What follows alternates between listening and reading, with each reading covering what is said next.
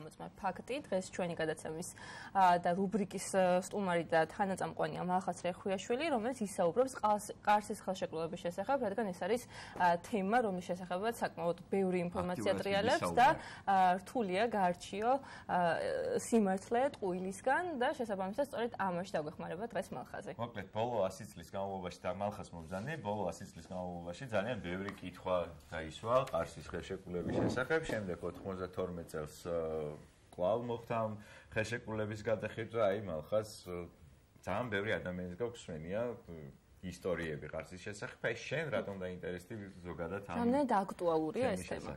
ეს თემა აქტუალობას არ კარგავს, სხვადასხვა პერიოდულობით ყოველთვის ამოტივტივდება ხოლმე ქართულ მედია სივრცეში, მაგრამ დღევანდელი გადაცემის ამ თემის მომზადების ინსპირაცია, შთაგონება შეიძლება ითქვას გახდა ჩემი ტაქსით მგზავრობა, როდესაც ერთ-ერთი ასეთი ვოიაჟის დროს ერთ-ერთი ტაქსისტი, ბუნებრივია შეურაცხყოფას არავის ვაყენებ, მიყვებოდა იმაზე, რომ 2021 წელს საქართველოს დაკარგავს აჭარას და დაკარგავს იმიტომ, რომ ასე წერია ყარსის ხელშეკრულება. ეს ტაქსი შეიძლება ძალიან ბევრი კარგი ინფორმაცია მოისმინო ადამიანს. კი, მაგრამ ეს ალბათ ის შემთხვევა არ არის, როდესაც კი ბატონო. მალხაზ, როგორ ფიქრობ, ეს არის კონკრეტულად ერთი ადამიანის, ესე ვთქვათ, მცდარი შეხედულება ამ ყველაფერთან დაკავშირებით, თუ საზოგადოებაში ზოგადად არის გავრცელებული აზრი იმასთან დაკავშირებით, რომ 2021 წელს ჩვენ ამდულად დავკარგავთ აჭარას. ხალხში არის აზრი, რომ ყარსის ხელშეკრულებაში წერია რაღაც, რაც ჩვენ აჭარას დაგვაკარგინებს და ეს აზრი სწორედ იქ იკითხება, როდესაც სხვადასხვა დროს, სხვადასხვა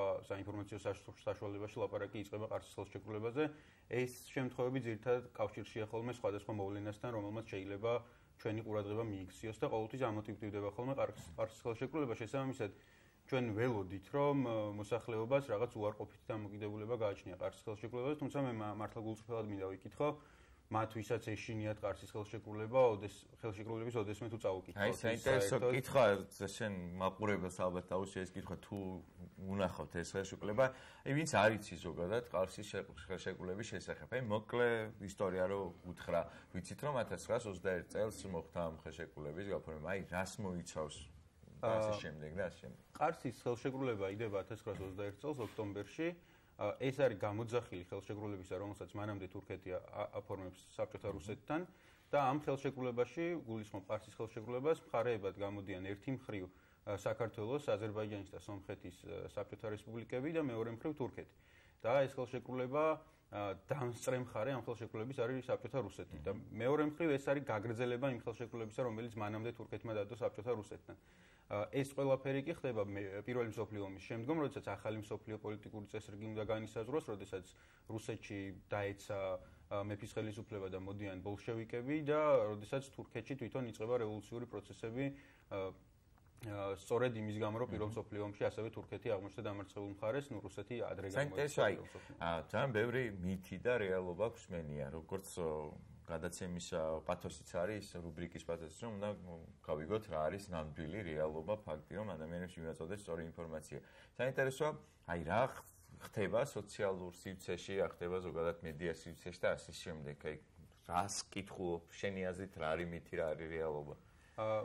ჩემი აზრით მითსა და რეალობას შესახებ ანალიზი იჭირდება, ამას კომპლექსური თუ რა წერია ყარსის ხელშეკრულებაში და რამდენად შეიძლება ყარსის ხელშეკრულება განვიხილოთ როგორც მოქმედი დოკუმენტი დღემდე, მაგრამ Facebook-ზე ძალიან საინტერესო გამოხმაურებები შეიძლება ვიპოვოთ თუ დავწერთ უბრალოდ საერთოდ სისტემაში. მაგდა საათ მომზადებული ჩვენთვის გამონარიდები.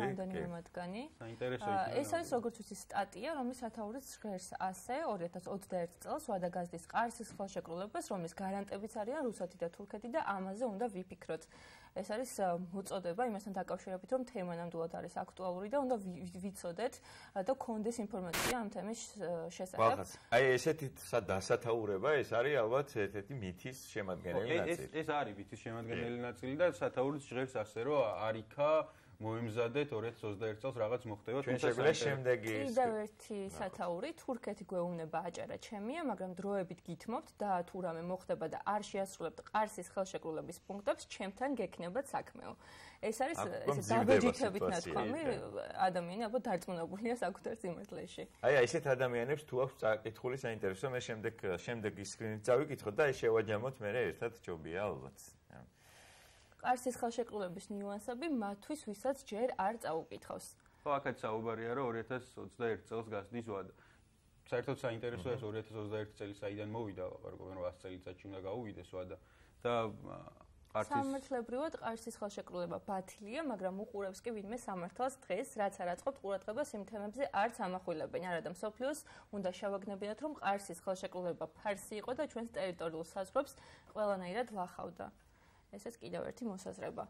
ესეც საკმაოდ მნიშვნელოვანია, რადგან მეც ბევრჯერ გამიგია, რომ ყარსის ხელშეკრულებით თურქეთი აჭარაში ჯარ შეიყვანს. სავარაუდოდ ესეც მოხდება 2008 წელს ხშირად მესმოდა, რომ თუ რუსეთი შემოიჭრებოდა აჭარის ტერიტორიაზე, თურქეთი შემოიყვანდა ჯარს, რომ ეს იყო ყარსის ხელშეკრულებით გათვალისწინებული. ყარსის ხელშეკრულება უნდა გაუქმდეს, გულში არც მიღიარებია, ერთ-ერთი მომხმარებელი წერს Facebook-ზე, ყარსის ხელშეკრულებას ვადა არ გაუვიდა. აი ესეც საინტერესოა, არსებობს როგორც ვთქვი კიდევ ერთი ასეთი მითი, რომ გაზდის ვადა ან უკვე გაუვიდა. ვადებიც აუცილებლად განსახილველი. მოდი ვადებით დავიწყოთ, როგორც ვიცი, ყოველ 5 წელიწადში ერთხელ ეს ან ავტომატურად გრძელდება, ან რეალურად უნდა შეთანხმდნენ სახელმწიფოები, აქ რა ხდება. ეს არის უკვე ჩარჩო ხელშეკრულებაზე საუბარი, რომელიც 92 წელს ჩვენ და თურქეთმა გავაფორმეთ, როდესაც უკვე დამოუკიდებელმა შემდგარმა ქართულმა სახელმწიფომ, შემდგარი შეიძლება ხმამაღალი ნათქვამია, გააფორმა თურქეთის სახელმწიფოსთან. აი იმ ყარსის ხელშეკრულებას, რომელზეც საუბრობენ, ამ შემთხვევაში ვადა არ აქვს განსაზღვრული,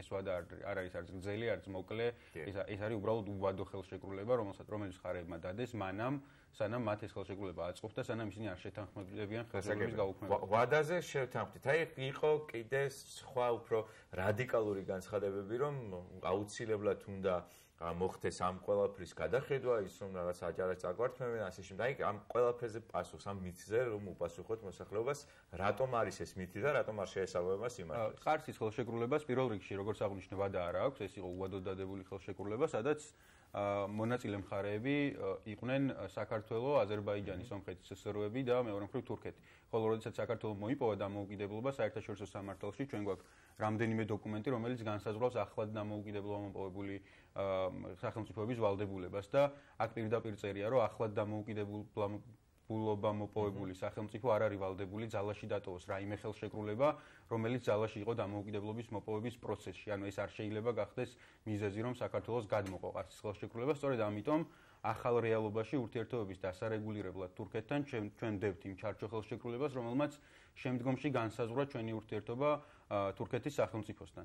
და ამ ხელშეკრულებას ჩვენ მართლაც გვაქვს ნახსენები ყარსის ხელშეკრულება და სწორედ ეს იწვევს ეს იძლევა манипуляციის საშუალებას, ოღონდ აქაც დგას კიდევ ერთი პრობლემა, რომ ადამიანები არ კითხულობენ ბოლომდე. და თუ ნახავთ რაღაც ეს საინტერესოა, ხა ადამიანები ახსენე და მოდი ნახოთ გამოკითხვა, რომელიც მარიამ ბოლქვაძემ მოამზადა, ზოგადად რას ფიქრობენ ჩვენ ქალაქში, ზოგადად აჭარაში, ყარსის ხელშეკრულების. და თუ კი მათ აქვთ კითხვები ამ თემასთან დაკავშირებით, მალხაზ შეუძლია უპასუხოს. კი ბატონო, ნახოთ რას ფიქრობენ ბატონები. რა ინფორმაცია გაქვთ ან რა გსმენიათ ყარსის ხელშეკრულების შესახებ? ახლა დღესაც თურქები იძახიან ჩვენია ბათუმი და ქობულეთამდე ასწავლიან სკოლებში ესე თურქეთში. ყარსის შეკრულება რო დამთავრდება, მე რა საშიშიო თქვენ. რა არის საფრთხე? რო არ შემოვიდე. ანუ თქვენ რა გსმენიათ ამ ხელშეკრულების შესახებ, რა წერია თითქოს? წერია რომ თურქეთი უნდათ აჭარას დაყრობა უნდათ. ხან ისე ამბობენ, ხან ასე. რას ამბობენ, აი რა გსმენია? რეალური არა, ვიცი. რუსებზეა დამოკიდებული ეს. აი ამ ხელშეკრულებაში თქვენ ინფორმაციით აჭარისთვის საფრთხის შემცველი ინფორმაცია რამე წერია? არა გასაკვირი. უკვე 80 წელს მიწეული ვარ და მაგის მეც არაფერს არ ვისმენ და მოყოლით ყარსის ხელშეკრულება, ყარსის ხელშეკრულება. ზოგი ისე ფიქრობს, ზოგი ასე ფიქრობს. რა ზისავ ახლა რა მაგი უკვე ვადა გასული თითქება ვარში. აი რამე თუ გსმენიეთ ყარსის ხელშეკრულების შესახებ, ანუ რა იცით, რა ინფორმაცია გაქვთ? აი მე არ ვიცი ადაფე. მენია, მაგრამ ზუსტად ახლა ვერ გეტყვით.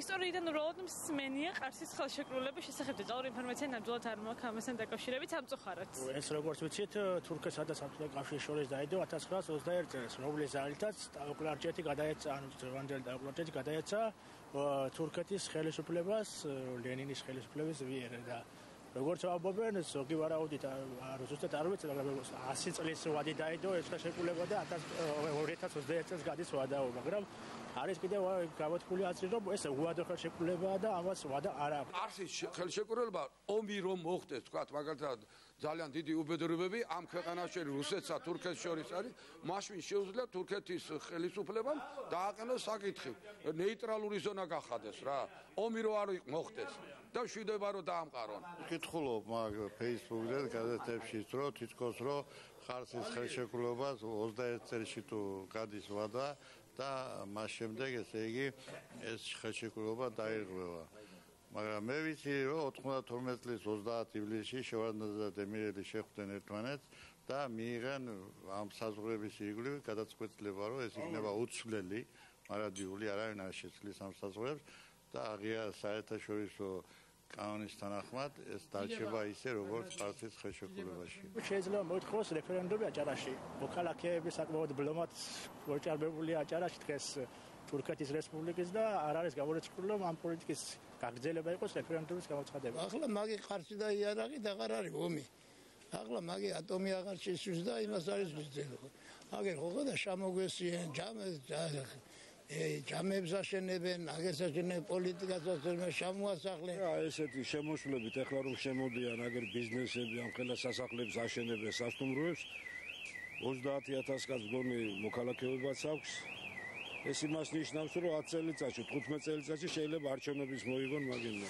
აჭარას რომ ვკარგავთ ეს ფაქტია. არ ვკარგავთ ია ფაქტი. იმით რომ თუნდაც ნახევარი ბათუმი თურქებს უკავია და ცნობილი ფაქტია რომ ზოგიერთ უკაზე თურქეთის საზღვრებში შემოქცეული ბათუმი. და ნუ შემდეგ ამბობენ რომ ეს ვთქვათ ფოტოშოპით აიგდე წოდებული დაკეთებული ან რაღაც, მაგრამ მართლა საფრთხის ქვეშა. ნუ არსებობდა ეს კანონი და შეიძლება გაუვიდეს ვადა, მაგრამ ახალ კანონს ვეღარ შეადგენენ რომ ბათუმი გაინაწილონა.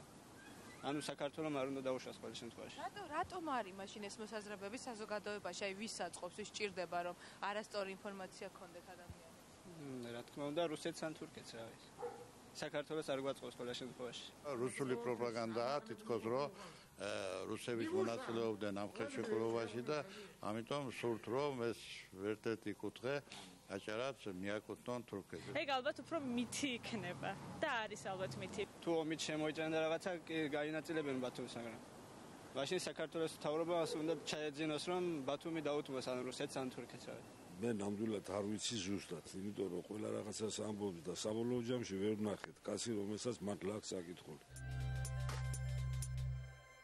საბოლოო ჯამში ვერ ვნახეთ კაცი რომელსაც ნამდვილად აქვს ეს ხელშეკრულება წაკითხული. ერთ ადამიანს მე მგონი საკმაოდ ბევრი კითხვა გაჟღერდა და საკმაოდ ბევრი არასწორი ინფორმაცია ერთ-ერთი მათგანი იყო მაგალითად ის რომ თურქეთში ასწავლიან თითქოს აჭარა არის თურქეთის შემადგენლობაში სწორედ ყარსის ხელშეკრულების მიხედვით. დიახ. ძალიან მნიშვნელოვანია რომ ყარსის ხელშეკრულებას წამოვყვეთ ზუსტად იმ ადგილიდან რომ კაცი არ უნახავს რომელსაც მართლა აქვს საკითხული, ხო? ეს არის მართლა რეალური პრობლემა, რომ ადამიანმა უბრალოდ არ იციან რა წერია ყარსის ხელშეკრულებაში. როგორც ვახსენე, ყარსის ხელშეკრულება ჩვენ დაუმთავრდა ვადა, არ არსებობს ესეთი ტერმინი, არამედ ის გაუქმდა, როდესაც საქართველოს მოიპოვა დამოუკიდებლობა. მაგრამ როდესაც ჩვენ დავდეთ თურქეთთან ჩარჩო ხელშეკრულება, მაშინ დავდეთ პირობა იმის, რომ საქართველოს დაიცავდა მათ შორის ყარსის ხელშეკრულებას. ეს არის 92 წლის ხელშეკრულება და ეს ქმნის манипуляციის საშუალებას, იმიტომ რომ ადამიანები ცდილობენ ეს ინფორმაცია გამოიყენონ არასწორად და მალხაზ არის თუ არა ეს პროპაგანდის ერთ-ერთი ხერხი, რომელსაც მიმართავს რუსეთი როგორც საშუალებას იმისა, რომ თურქეთის მიმართ იყოს ნეგატიური განწყობა. რა თქმა უნდა, ეს არის პროპაგანდის ხერხი, ეს არის ჩვენ ჩრდილოელი მეზობლის ცდილობა, რომ რეალურად დაკარგული ტერიტორიებიდან და რეალურად არსებული პრობლემებიდან გადავიტანოთ ყურადღება და შევქმნათ ახალი მტრის ხატი. ამაზე მეტყველებს როგორც ის სკრინები, რაც თქვენ გქონდათ Facebook-იდან ამოღებული, აი მათ შორის ესეც, ხო? რომლებსაც ჩვენ და არჩევანი გავაკეთოთ რუსეთს და თურქეთს შორის. რუსეთი გვაყენებს ალტერნატივის წინაშე, რომ თუ ჩვენ არ ვიქნებით, თქვენ დაკარგავთ აჭარას, მხოლოდ ჩვენ შეგვიძლია დავიცვათ აჭარა, რომ ჩვენ დაგიბრუნეთ. თავს არავის შევაწყენ, ამდენ ნაწილად იყო დაყოფილი საქართველოს რუსეთთან შეერთებამდე და გაერთიანების არანაირი პერსპექტივა რომ აღარ არსებობდა. თვით აღმოსავლეთ საქართველოს არ იყო ერთიანი. მოკლედ, ციტყვით, ეხლა ძალიან ბევრი მოსაზრება მოვისმინეთ ჩვენ ძალიან ბევრი დამაჯერებელი პოზიცია გააჟღერეს. საინტერესოა სიუჟეტში ვნახეთ, რომ სრული ნეგატიური დამოკიდებულება აქვს ხალხს ყარსის ხელშეკრულებაში. ჩვენი გადაცემა და ჩვენი რუბრიკა ეძღვნება იმას, რომ მითები გავაქარწყლოთ და მივაწოდოთ ადამიანებს სიმართლე. აი, ერთ-ერთი რესპონდენტის ესეთი ფრაზა იყო და ძალიან ბევრჯერ მეც გამიგია 2008 წლის ომის პერიოდში, რომ როგორც წერან ახსენე, რომ რუსეთი თუ შემოვიდა, ნეიტრალურ ზონად ეცხადებს თურქეთის და აჭარის ტერიტორიას და თურქული ჯარი შემოდის. აი, რა შეგვიძლია მალხაზ უთხრათ იმ ადამიანებს, ვინც ამაზე მართლა რეალურად ნერვიულობს და განიცდის, იმიტომ რომ რაღაც ყოველთვის სტრესის ქვეშ არიან ადამიანები ამის გამო.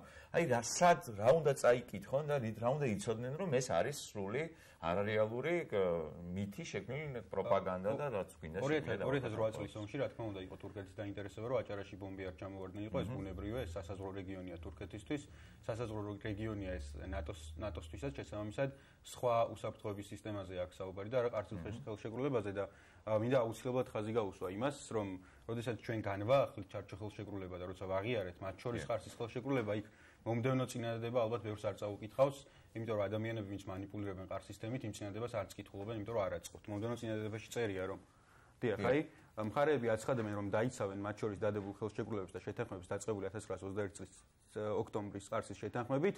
მხარეები ხელმძღვანელობენ იმით, რომ ამ შეთანხმებით საბოლოოდ დადგინდა საზღვარი ორ სახელმწიფოს შორის. და არანაირი საუბარი აქ არ მიდის რაღაცა გადმოწევის საზღვრების და რაღაცა დროს მიმდინარე აქ არ მიდის ყარსის ხელშეკრულების არც ერთ პუნქტზე საუბარი. ყარსის ხელშეკრულება ნახსენებია მხოლოდ იმ კონტექსტში, რომ ყარსის ხელშეკრულებით 1921 წელს საზღვრები განისაზღვრა საქართველოსა და თურქეთს შორის. სხვა კონტექსტი აქ ამას არ აქვს.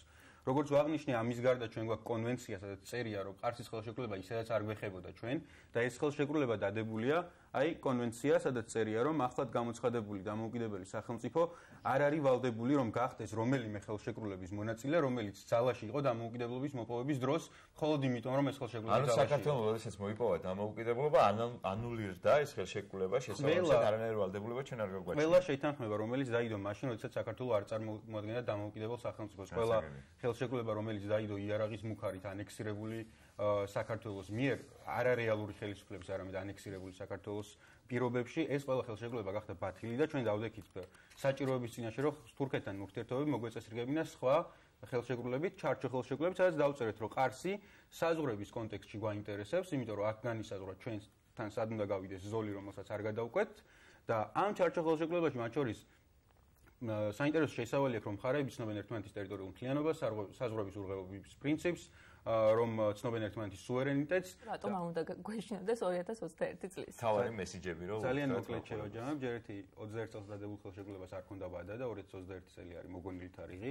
მეორე 78 წლის ვენის კონვენციით ყარსის ხელშეკრულების შეერთება ჩვენი ვალდებულება არ იყო, იმიტომ რომ ახალი დამოუკიდებელი ქვეყანა ვიყავით და პირდაპირ წერია კონვენციაში.